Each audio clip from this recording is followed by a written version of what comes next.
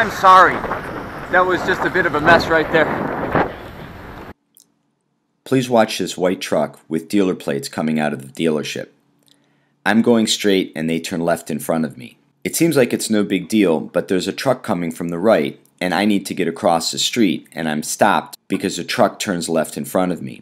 As a result, I compromise the right of a pedestrian who's very understanding about it.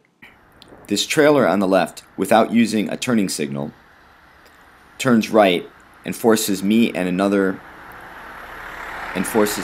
bicyclist up onto the sidewalk.